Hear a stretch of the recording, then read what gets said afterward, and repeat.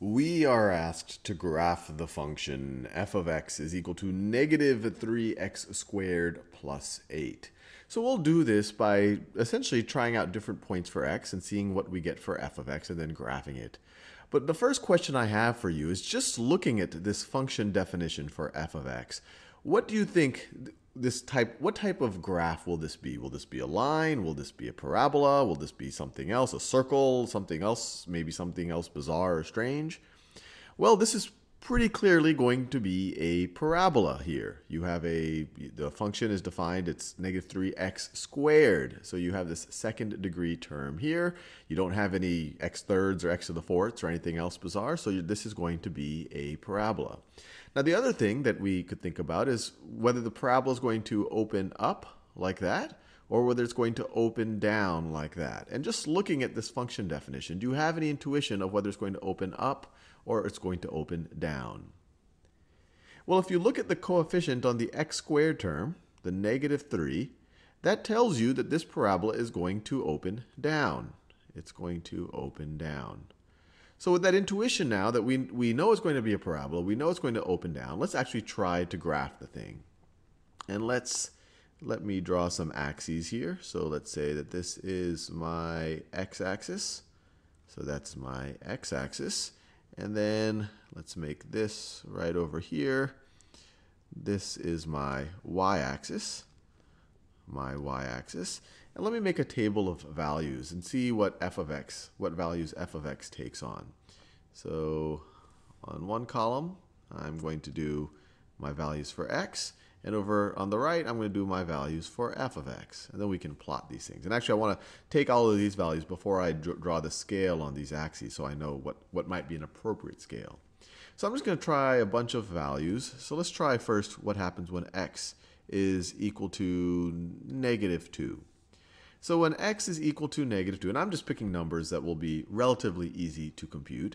When x is equal to negative 2, what's f of x? Well, f of x is going to be negative 3, this negative 3, times negative 2 squared times negative 2 squared plus 8, which is going to be equal to, let's see, negative 2 squared is 4, positive 4.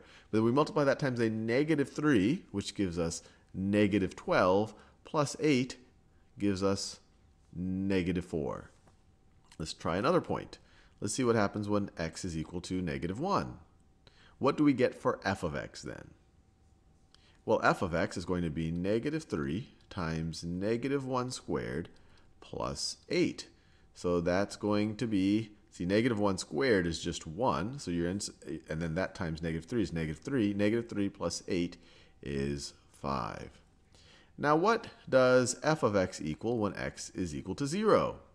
Well, this is pretty easy to compute.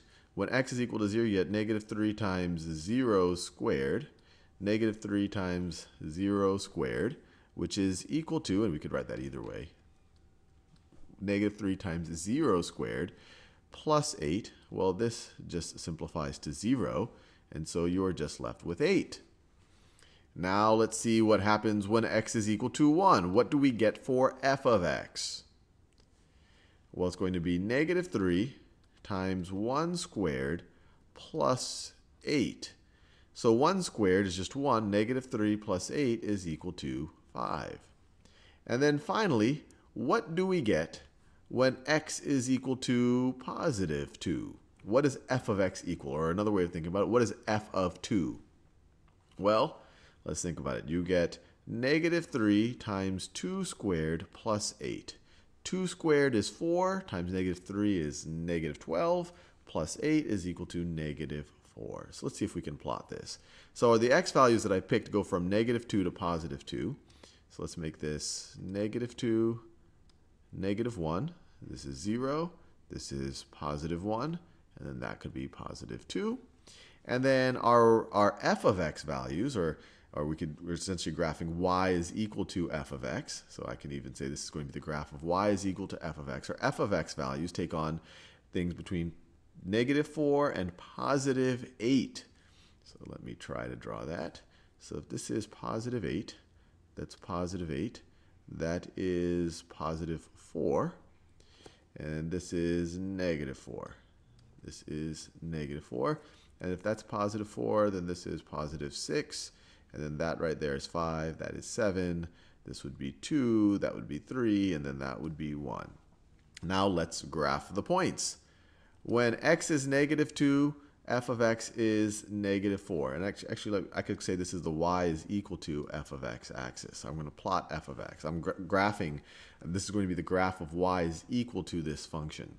So let's graph negative 2, negative 4. So that gets us, when x is negative 2, f of x is negative 4. So it's right over there. When x is equal to negative 1, f of x is equal to 5. F of x is equal to 5. And we're saying that y is equal to f of x in this context. When x is 0, f of x, or y, look, I could even write over here, I could say y is equal to f of x. When x is equal to 0, our f of x is 8. X is 0, f of x is 8. When x is 1, f of x is 5. When x is 1, y equals f of x is 5. And then finally, when x is equal to 2, f of x is equal to negative 4. So 2, negative 4 gets us right there. And now we can connect the dots. We know this is going to be a parabola, and I will do it in blue. So my best attempt, I like to draw it as a dotted line, just because it's easier to not mess up. So it would look something like that. And it keeps on going just like that. And then I can actually make the line a little bit more solid. So we see that we definitely got a parabola. And just as our intuition told us, our ability to inspect the coefficient on the x squared term told us, that our parabola is indeed opening